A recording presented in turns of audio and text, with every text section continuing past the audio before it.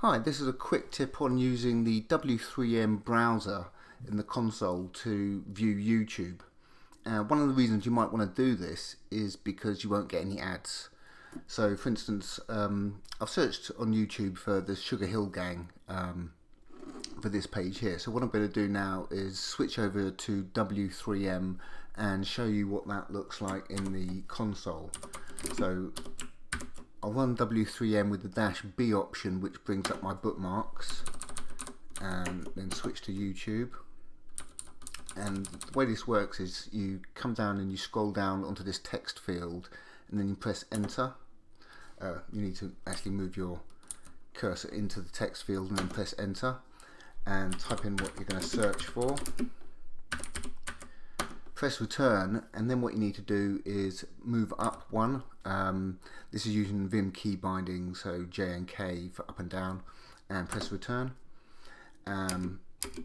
Press space once or twice and it's going to come down, and you can see here this is the exact same page as this one.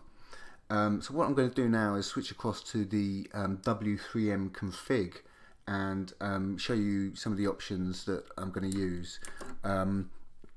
One thing I have done in w3m is actually turn off image support.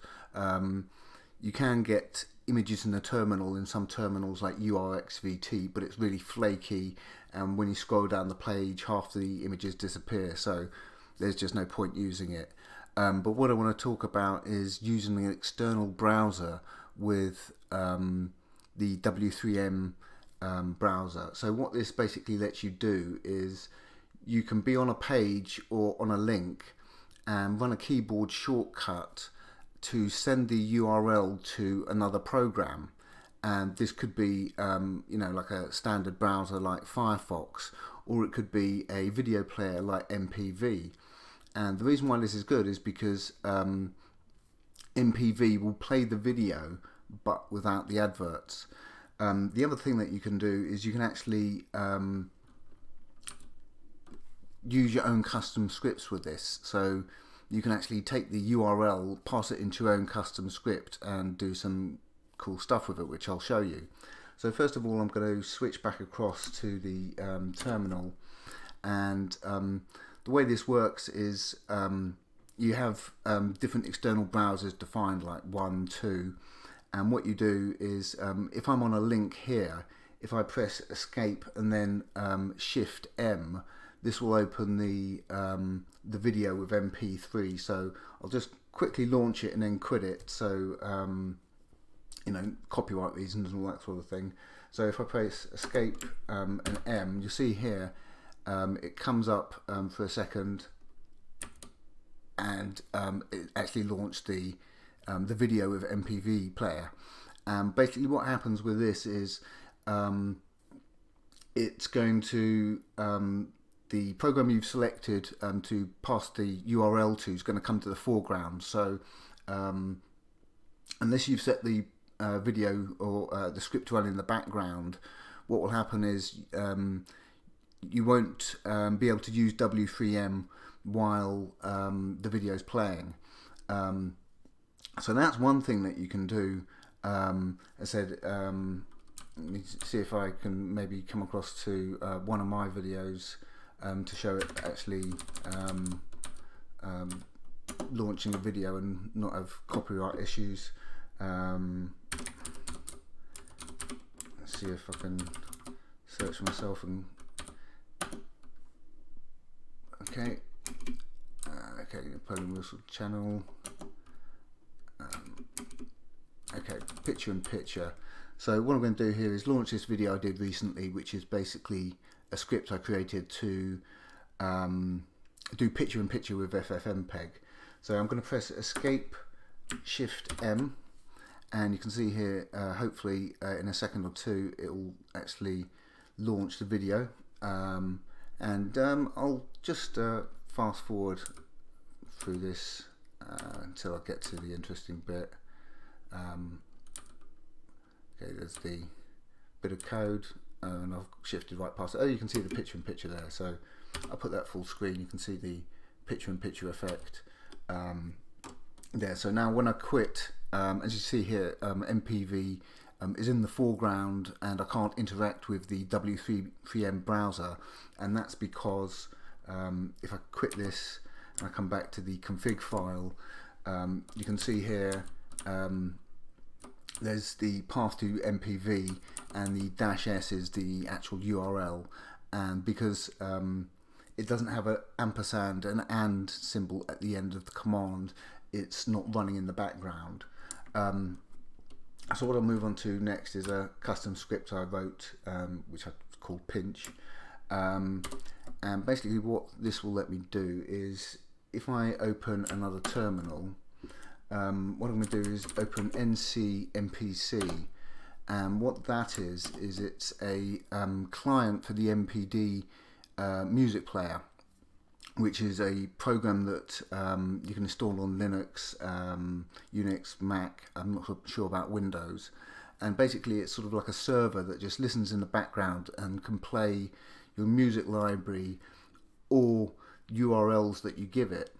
And there's another program that comes with it called MPC, which you can use on the command line to manipulate the database and what's playing and what playlists are currently playing in MPD. So if I come back to here, what I'm going to do is search for Sugar Hill Gang. You need to press search, press shift, space rather, and I'm going to come down here.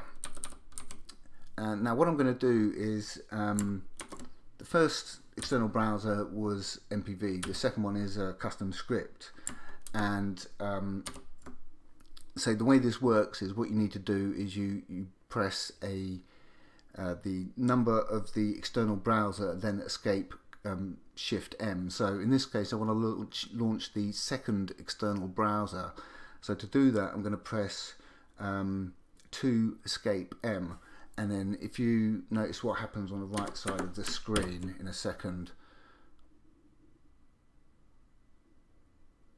yep, that's now playing in MPD player.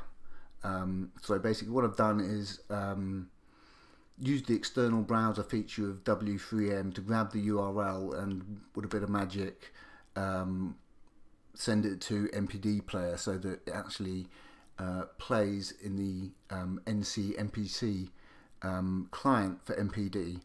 And the reason why this is really good is because it means you don't have to have a browser open, and the audio quality on MPD, you can set it to have various outputs, whether it's pulse audio, Ulsa on Linux. You can also set up Icecast output and stuff like that, but the audio quality on MPD is really the best I've ever come across on any music player on any platform, and so that's the reason I use it. I can quit that there, but the other program that you get installed with MPD is called MPC, and this can be used to